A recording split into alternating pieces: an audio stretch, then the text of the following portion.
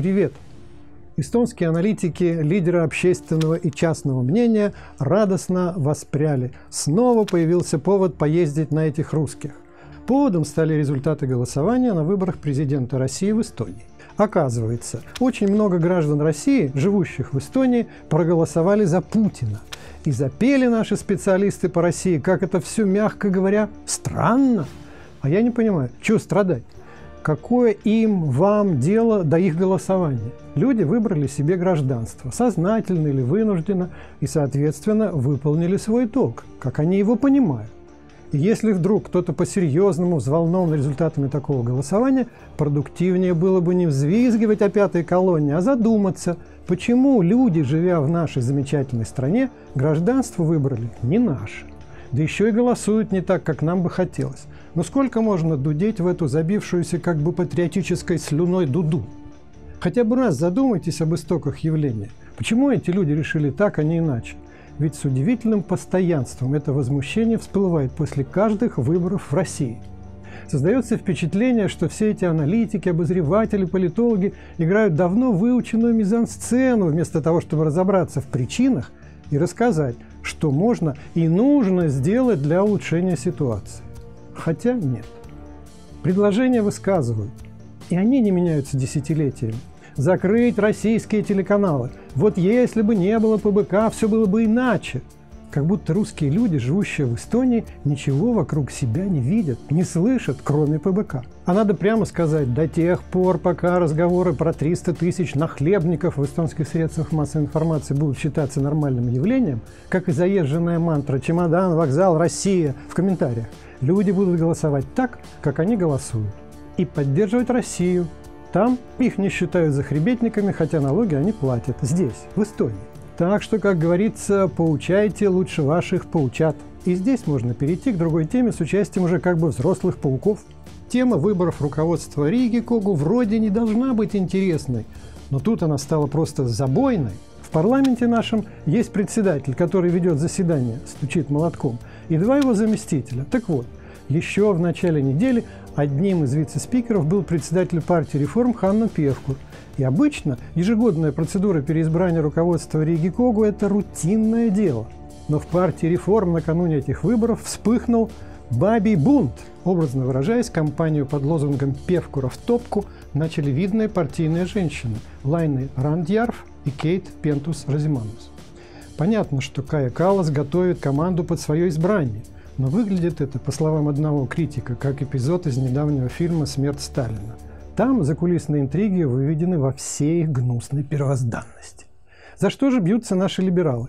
Пост невеликий, но все-таки 4000 евро зарплата, плюс 1000 на мелкие представительские расходы, плюс личный шофер с членовозом и 2 денщика, как заметил язвительный Март Сойдер. Вот на это место и пристроили реформисты скромного партийца Калли Ланета, островитянина. В итоге газета «Eesti обратила внимание на то, что назначенный Кайей новый генсек партии Керт Валдару тоже островитянин и когда-то работал с Ланетом в МВД. Да еще они свойственники. Но не это самое главное в нынешних выборах спикера и его замов. Важно, как технически протолкнули Ланета, ведь у реформистов в парламенте есть и сторонники Певкура, чтобы убедительно убрать его из руководства Рийгикогу путем голосования. Могло не хватить голосов депутатов-реформистов. И вот тут начинается то, что может определить политическую повестку на весь предстоящий год вплоть до парламентских выборов. Чтобы спихнуть Певкура, Кая Каллас и ее сторонники заключили союз с партией EKRE. И экреисты единодушно проголосовали за Ланета, а союз либералов, который видит свою задачу в развитии экономики в свете глобализации, и экреистов, которые считают, что Европейский Союз нужен, чтобы давать нам деньги, а в остальном Брюссель нам не указ. Это явление интересное, но взрывоопасное. Потому что при нынешнем росте популярности EKRE они вполне могут войти в будущее правительство, если выборы выиграют их нынешние союзники, партия реформ. А чтобы было понятно, чего тут беспокоиться, процитирую одного видного экреиста. Ратификация нашим парламентом Конвенции о противодействии насилию над женщинами – это объявление войны нормальному обществу и жесточайшее насилие над разумом. Вот мне интересно, как относятся к этому насилию союзницы экреистов Лайны Рандьярф, Кейт Пентус или даже сама Кайя, будущий председатель реформистов Каллас. Кстати, об экреистах. Они вот недавно предложили парламенту законопроект о гимне Эстонской республики. Это не новость. Новость в том, что в итоге Рийгикогу законопроект отклонил, но вот какая сила заставила депутатов сделать это? Я думаю, что виноваты евреи. Судите сами. Партия Хельмы предложила такой порядок исполнения и восприятия подданными гимна Эстонии, что при первых звуках «му и сама», «му арм ярым» люди должны были немедленно срывать шапки, шляпы, шапочки, кепочки и прочие головные уборы. И сюда же попадала еврейская кипа. А для экреистов, может, даже в первую очередь, не знаю, врать не буду.